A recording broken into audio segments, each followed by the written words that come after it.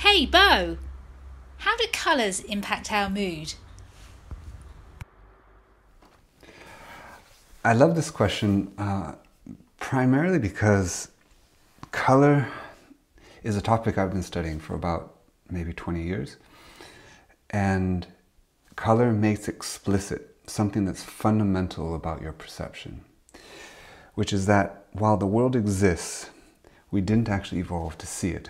It begins with the world, but our perception of the world is different from that world. If a tree falls in the woods and no one's there to hear it, does it make a sound? The answer is no. It creates energy. The sound is a function of your brain. And what's true about sound is also true for color.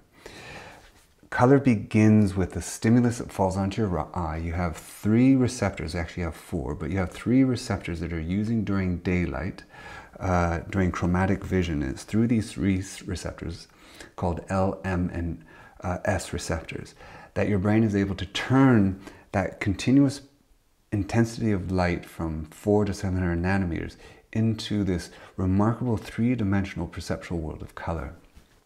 And color for us psychophysicists, neuroscientists who study color, is reduced to basically 4 color categories: red, green, blue, and yellow.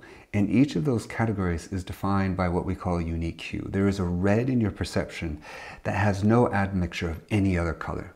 Similarly, there's one of yellow, one of green, and one of blue. So we think that there are these 4 color categories, and there are reasons for having these color categories, which maybe I'll talk about in another episode if someone asks the question. It has to do with navigation and cartography. So we have these 4 color categories, and what's powerful about this is that this color comes from light that has an admixture of all kinds of wavelengths. So when Newton first discovered that white light is actually a composite of all wavelengths, in other words, all colors exist within white, this was a tremendous challenge to the church at the time, because the church believed, as many people do believe, that white is the essence of purity.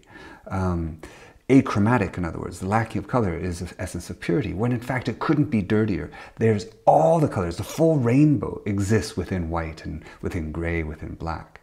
Okay, so there's a wonderful contradiction there. The thing that we see as being the purest is actually the dirtiest. And what's more, we use colors in our world, even though color only adds 10% of the information to a visual stimulus. Most of the information is carried by intensity, but color adds only 10%, and yet it adds such richness to our experience. And we have such color memory. We remember the colors of objects. So I want to just go through these 4 color categories and suggest and explain some of the things that the colors do to you and to your moods, for instance, your way of seeing. And there's a deeper point to this. But first of all, let's think about blue. Studies have shown that blue has the biggest positive effect on your your physical and your mental and your behavioral patterns in a positive way. It can be very soothing. It can increase creativity. And it's often perceived to be a conveyor of happiness and rather friendliness, which is one of the reasons why brands often, for instance, Facebook, uses blue on its website and its colors, because it's trying to convey friendliness, which is debatable. Equally, having a lot of color and a bright color of blue can also create that sense of coldness. You've probably all experienced that when you have this white light that feels very cold and has these short wavelength elements, high intensity and short wavelength, which gives that sense of coldness. Yellow is just the opposite. It creates that sense of warmth, actually. And part of the reason we think is that's unconsciously associated with the sun. So we have the sense of warmth and therefore happiness. And it's also the brightest of our colors, which means it stands out. And again, that standing out, that pop out, can also create that sense of happiness. Red is a very complex color. It's a fascinating color. When people wear red, for instance, they actually have this increased sense of self-attractiveness. They'll perceive themselves to be more attractive, and therefore they'll engage differently in the world than if they're not wearing red. For instance, if you're in a red car, you're more likely to drive faster than if you're in a blue or a yellow or a green car. which is one of the reasons why insurance companies, given two identical cars, will actually charge you more insurance if your car is red than if it's, say, blue or silver. And let's see, what else could this red do? It can enhance your performance on detail. And if you're in an experience with lots of red, you're actually more likely to recall negative words from that memory. Memories that are attached to a high intensity and high quantity of redness in the environment. Women who wear red are perceived by men to be more desirable, and the opposite is also true. Men who wear red are also perceived by women to be more desirable. So red tends to actually evoke negative emotions. And one example of this is that if you are giving someone, a student, an exam, and you have them look at a red piece of paper, just a red piece of paper, just for a short period of time, they're more likely to do worse on that exam than if they had stared at another color. On the contrast, some positive aspects of red, which is that if you're, it facilitates a faster and stronger reflex and immediate response, and probably because it's tied to danger. So that's blue, that's yellow, that's red. What about green? Well, green is wonderful. Green is associated, not surprisingly, with nature.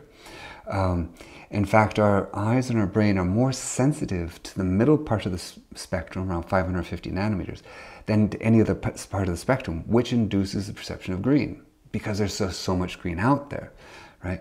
The atmosphere actually filters and makes that part of the spectrum far more intense. And green is actually soothing, it's relaxing. It's one of the reasons why green rooms are green. The room that people go into before they go to a performance or go onto stage or do an interview. I've spent many a time in a green room. And the reason is because it's thought to be able to facilitate relaxation while at the same time maintaining focus.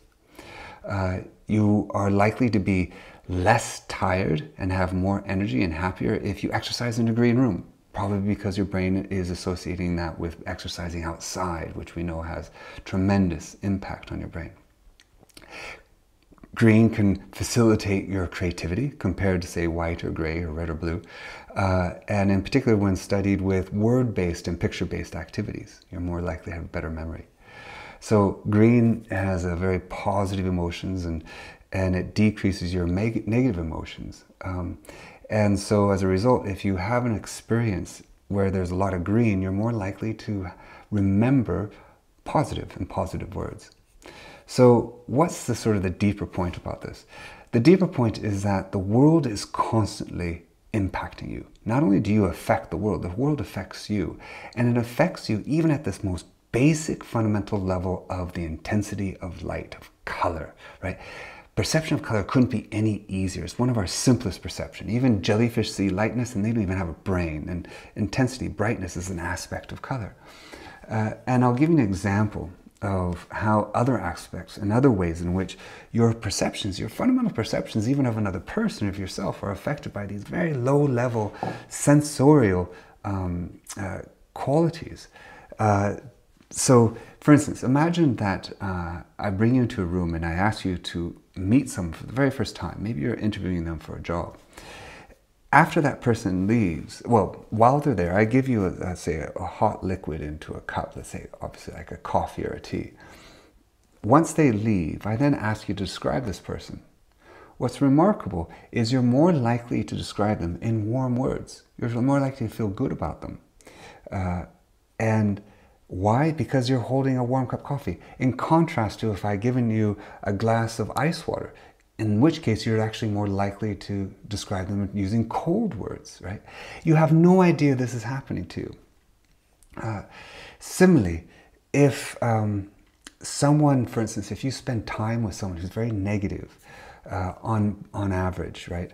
They're always complaining, always finding out what's wrong.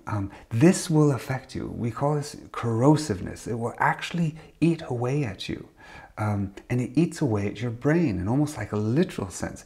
If they use angry or hateful words to you, they insult you, your brain will actually register that as a slap. Like you're physically impacted by that. An example, if I use the word hate and I prick your finger, to hurt you, I'm going to activate the same parts of your brain. Why? Because hate, the meaning of hate is pain. It's a painful sound. It's a painful word because your brain is perceiving the meaning of the thing, not the thing. What's the deeper point here? The deeper point is to become perceptually intelligent. Perception matters. It underpins everything it is to be you. When you become aware that you are strongly affected by your environment in this way, the greenness, the nature, how you design your space, the colors you put, is it noisy with the color? Is it noisy with the sound? These are all going to deeply impact you. And it's only by becoming aware of that do you have the possibility of seeing yourself see differently. And color makes this explicit, which is one of the reasons why I find it so fascinating. You can never know the other color that the other person is seeing, right? It's called the inverted color spectrum. And yet this very abstract perception makes one of the most fundamental points about what it is to be human. So thanks so much for listening.